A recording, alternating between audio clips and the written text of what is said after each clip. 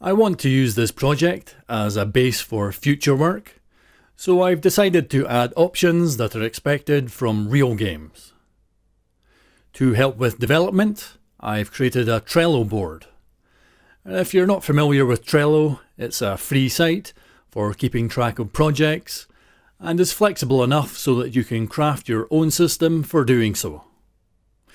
I've included a link to the board in the video description.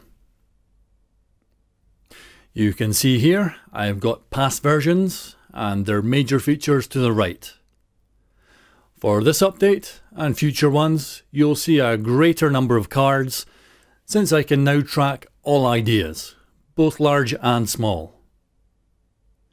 At the moment, most of them relate to expanding the big feature of this release, the modular menu system.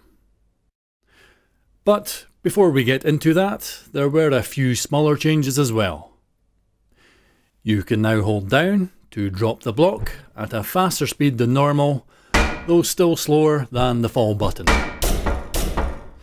The shudder time, which is what happens when cubes collide, has been increased to 0.12 seconds from 0.07, making it more obvious that it's actually happening. The game's font has also been changed, since the default one included with Unreal was too broad for more elaborate menus. Also, the lower light has been changed from my directional one to a point light, since forward rendering mode doesn't currently allow for more than one directional light at a time. So, the new menus. I spent a lot of time learning about and working with widgets, both for regular play and in VR. And while the widgets do offer some great utility, I eventually decided to build upon this project's existing menu style. The widget I was experimenting with is still there if you want to have a look at it, though the code isn't fully functional. Anyway, the aim was a modular system with a solid framework that's easy to expand on in future. Plus, simple and understandable enough for other people to use for their purposes. Crafting this taught me a lot more about v1.4, especially how placing the majority of your code and variables in the level blueprint isn't always a great idea. And so here's how it works. There's a menu BP blueprint that's used as the base for new menus.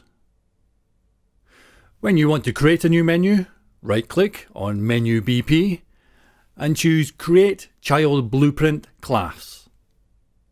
Since it's a child, this allows the existing menu BP code to work alongside any new code that you create for this particular menu. Now place the menus into the world, and you don't need to worry about the visibility or location of the menus or the options in the editor view. The existing menu BP code automatically takes care of this during gameplay. Menus must be assigned by selecting your main menu and entering them into the menu map. This allows them to be referenced later. And you can alter the map keys with the menu type enum.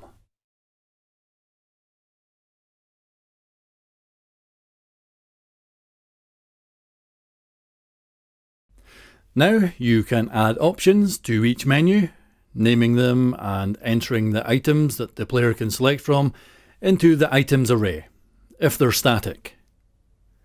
If they're generated dynamically, then you'll need to write code for this in the menu blueprint.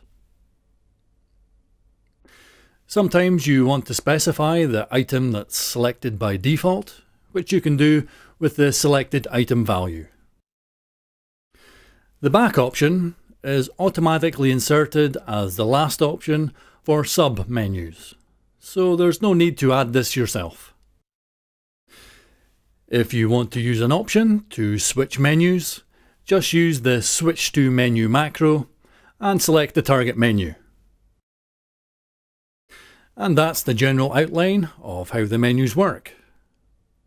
There's also extra code that handles quality of life features that you can have a look at. And I'll have another update for this project out soon.